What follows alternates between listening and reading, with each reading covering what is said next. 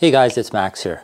Today's video is going to be a super quick one. We're going to talk about how to connect an inverter to a battery without getting a spark. Before we go any further, connecting inverters to batteries and there being a spark really only happens on batteries like this SOK or ones that don't have an on-off switch. So something like this Jack-up server rack battery, you could connect to the terminals to your inverter and then power it on without a spark.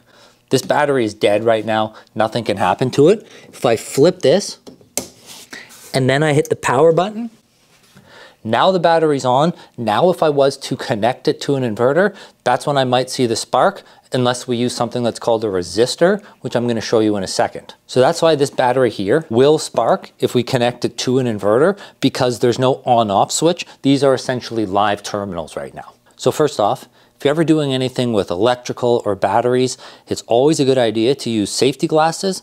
So if you're about to be connecting a system together, especially if you're newer, I would suggest to use some safety glasses. These three things right here are called resistors. This is what's going to allow you to connect your inverter to your battery without getting a spark. You can always connect one terminal of the battery into the inverter without getting a spark. It's once you connect the second terminal to the inverter, that's when the spark happens. In order to get around that, you'll pick up one of these resistors.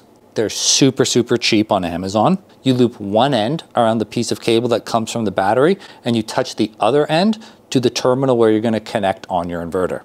So I'm going to touch one end around the resistor here. This other end, I'm going to touch on the terminal that I want to connect.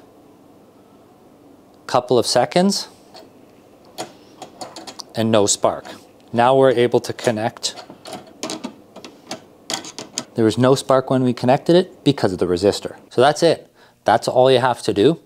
Odds are, if you're finding this video, you've probably had a scare trying to put together a system, so I hope this helps you. Odds are this is going to happen to you if you're building a 12 volt or maybe a 24 volt system where you're using batteries similar to this.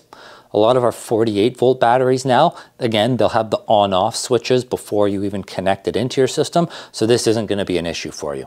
If you have any questions, feel free to reach out. I've also linked further useful resources for you below.